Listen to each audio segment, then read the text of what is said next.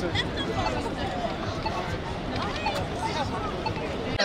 love Boston. This is my second year running Boston, so I love the energy. I mean, I've run the 6 majors, so it's Boston has the biggest energy. I feel like the whole week, the whole city's out. You know, it's you can't miss it. You know, when you're in the city. So I love it. I love it here.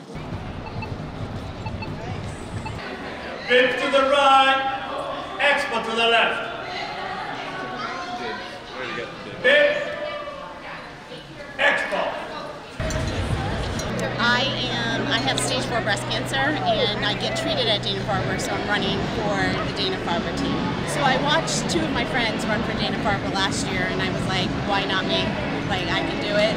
And so I started training last May, and here I am.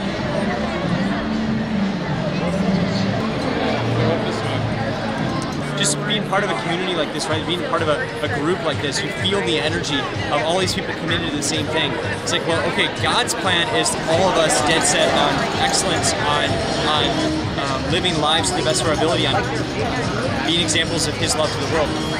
Racing, running, is a taste of that.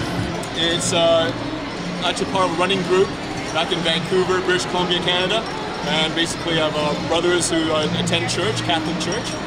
All inspired to run the race of endurance and run for our Lord and be inspired.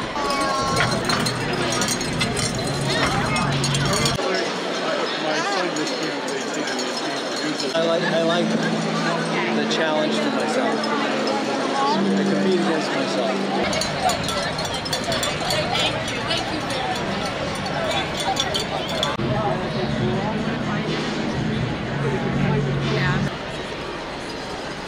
You want a picture? Yeah. I've never had one so close to the bottom. How many times have you ran?